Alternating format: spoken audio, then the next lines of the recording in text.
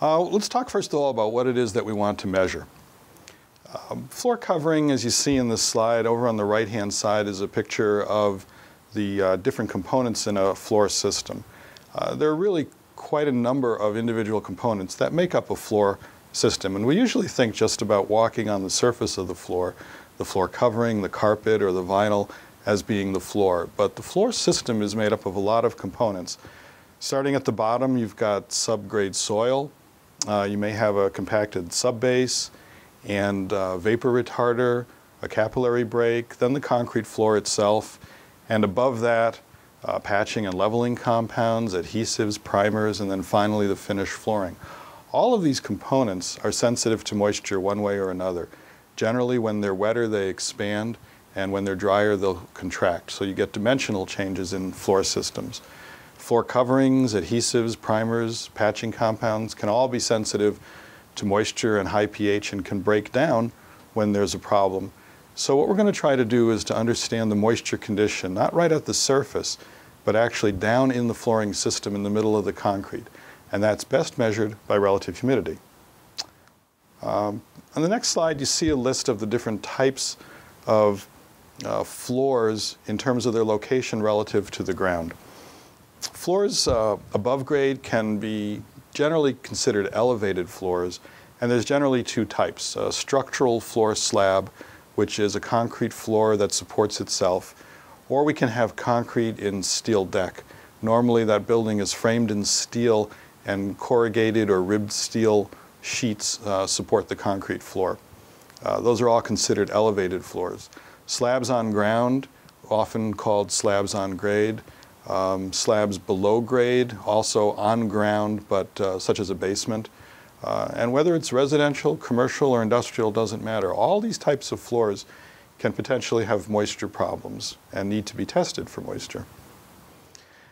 There are many different sources of moisture in the slabs. This next slide gives you some idea, broken up into three categories: above the slab, below the slab, and in the slab. Moisture above the slab can come from the ambient relative humidity in the room. The airspace over the floor during construction may be uncontrolled. On hot, humid days, moisture goes into the concrete. On drier days, it's coming out. We can have precipitation in the form of rain or snow or fog that can get onto the slab. Water that's used for curing the concrete also soaks into the concrete and has to dry out eventually. We also have construction water and accidents. Washing, spills, work during the course of construction can get floors wet again. Now below the slab, we find moisture coming in the form of subslab vapor, and that's the #1 cause of problems. It's not liquid water below the floor that actually gets in contact with the slab from the underside, but rather just moisture vapor that's down in the soil and comes up into the bottom of the slab. And that's the reason for needing a subslab vapor retarder.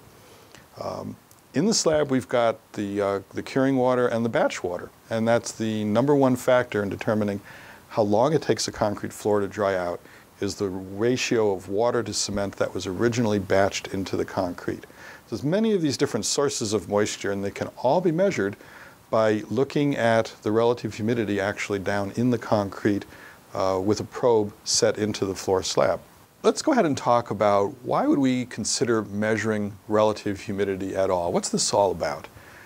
Well, it turns out, based on 20 years of experience measuring relative humidity in slabs and troubleshooting the performance of different kinds of flooring, we found that RH really gives the most accurate, useful picture of the true moisture condition within a slab. We're actually getting down into the concrete, measuring the moisture in the concrete, and we'll find out in a little while that that relates very well to the performance of floor coverings and adhesives. It also turns out that it's the most useful predictive tool for floor covering and adhesives. We can actually determine the bond strength of adhesives or coatings to a concrete floor under different moisture conditions. And therefore we can establish in the laboratory the different levels of humidity in the floor under scientifically controlled environment, how floor coverings and adhesives performed, and then relate that to the actual performance out in the field. In that way, relative humidity turns out to be the most useful and scientifically valid tool of all the different techniques that have been tried over the years for looking at the interaction of moisture in concrete and floor coverings or coatings.